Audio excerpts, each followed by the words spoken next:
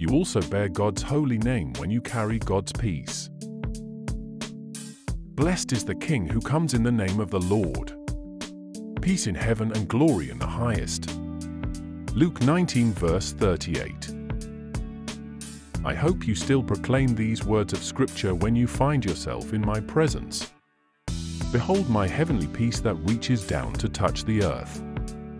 Take note of my splendor and glory that is not restricted to heavenly realms, but covers the face of the earth. Peace is not just a divine gift, it is a part of my glorious heavenly essence. Look back on your day each evening and see how I move to bring my peace to you. My peace began in the highest heavens, but found its way into your life. When you did not share anger, my heavenly peace was there.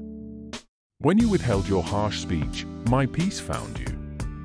When you responded to hate with my love, you were working out of my peace. Blessed are you who comes with my name and carries my peace to every situation in your life.